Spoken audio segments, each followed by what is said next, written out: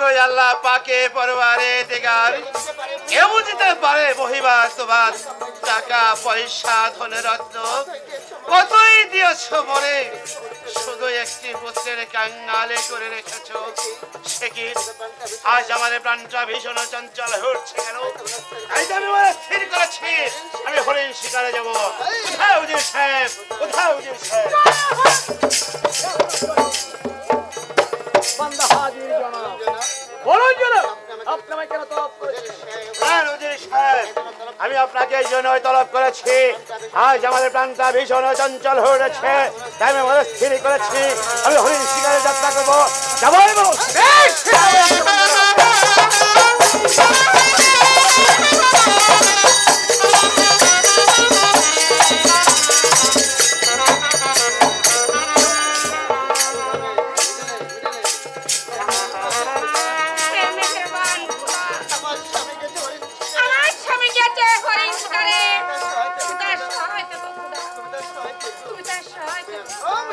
বেগম ওই মেহেরবানি খোদা তাআলা আমার সহায় হয়েছে তাই তো আমি প্রাসাদে ফিরেছি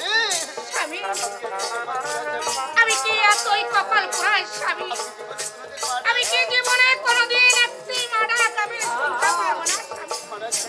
আমি যে মাডা শোনার জন্য আমি যে এখন হয়ে বসে আছি বেগম তুমি আবার আমাকে সেই পূর্বের কথা মনে পড়ে দিয়েছো বেগম ওই জমি না জানে কোন পরমদর্শী আমি হয়েছি আটি করে বাচ্চা একটি পুত্র সন্তান ওই আল্লাহ পাক আমাদেরকে দেয়নি বেগম হ্যাঁ তুমি প্রাণে খুলে আল্লাহকে ডাকো আমার আল্লাহ হয়েছে রাঙ্গা করে কেবল ভক্তির মনোবাঞ্ছা পূর্ণ করে সে যদি দয়া করে একটি পুত্র সন্তান আমাদের হতে পারে বেগম হ্যাঁ স্বামী তবে আমি আল্লাহকেই ডেকে দেখি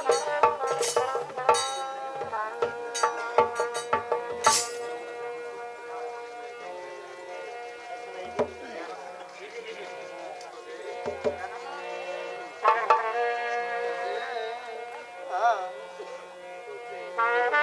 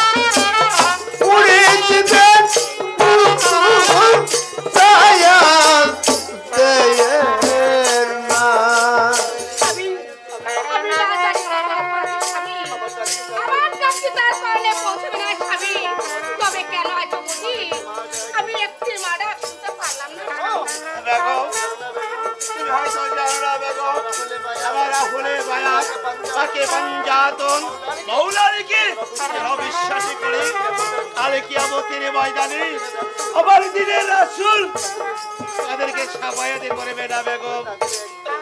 তবে কি আমরা তাদেরই একজনে বেগম?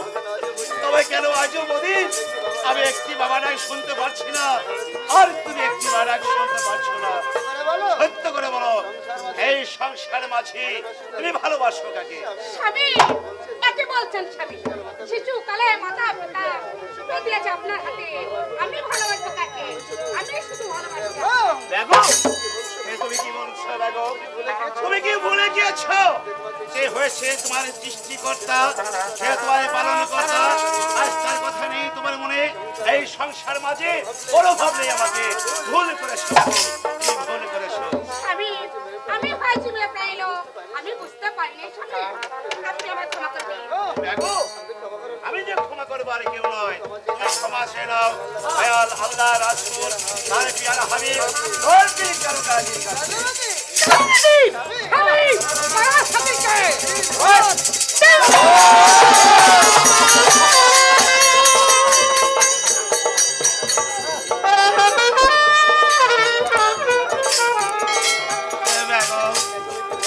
তুমি কি বলেছো বেগম?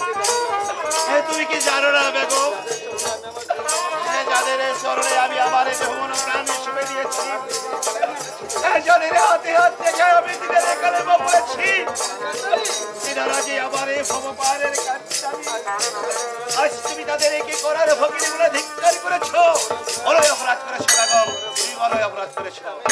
স্বামী, আসলে বুঝতে পারিনি স্বামী, আপনি আমায় ক্ষমা করে দিন। বেগম এবার অন্তঃপুরে চলো, অন্তঃপুরে গিয়ে তাহলে বায়াত বাকি পাঞ্জাতন মৌলালির কথা আমি তোমাকে বুঝিয়ে বলবো। সবাই চলুন স্বামী, সবাই চলুন।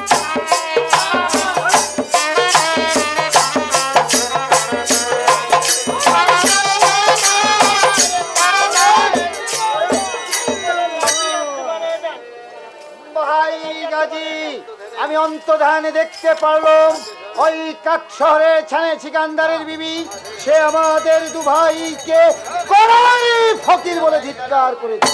ভাই কালো, ভাই গাজী, যদি সত্য হয় আমি ওই বিবিকে এমনই শাস্তি দেব তা বিবি জীবন। ভাই গাজী, এমনই কি শাস্তি দিবেন তাই একবার আমি আমার এই দুই কর্ণে শুনতে চাই। মেয়ে ভাই কালো, ভাই গাজী, আমি কি শাস্তি দেব আপনি শুনতে চান? তবে শুনুন, না রাখিব রাজ্য পাঠ করিব ফানা ফানা, এবার বৎসরি কাঁদাইব। ভাই গাজী, ইহার পরে কি আর অন্য কোন শাস্তি আছে? হ্যাঁ মেয়ে ভাই কালো, এর পর আরো কঠিন শাস্তি আছে।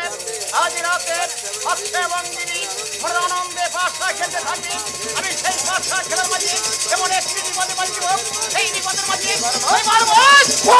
ভাই গাজী, এমনই কি বিপদে বাজাবেন তাই একবার আমি আমার এই দুই নয়ন দেখতে চাই। মেয়ে ভাই কালো, ভাই গাজী, তা আপনি দেখতে চান? জি ভাই তবে গাজী। দেখুন, হে দয়াল আল্লাহ রাসূল, আমি যদি তোমার নামের ফকির হয়ে থাকি, হে তাহলে তুমি আমার হাদিকে কবুলে মঞ্জুর করে নাও। হে দয়াল আল্লাহ রাসূল, তুমি তোমার জিবরাইলকে দুহার রূপ ধরে ওই বাদশার ফুলের বাগানে পাঠিয়ে দাও। বাদশা যেন দেখতে পায় একটি সিগালের বাচ্চা, আরে বিবি যেন দেখতে পায় একটি ডিমের বাচ্চা। মেয়ে ভাই কালো, শুধু তাই নয়, পুত্র পুত্র বলে তারা দুজন করছে হাজারি শিব একটি পুত্র ধন, কিন্তু থাকবে না তার মুখে পুত্র পুত্র বলে রধন করবে বলে বলে। আরে সেই পুত্র লালিত পালিত হবে ত্রাণস্বরের নিজামের সদাগরের কোলে।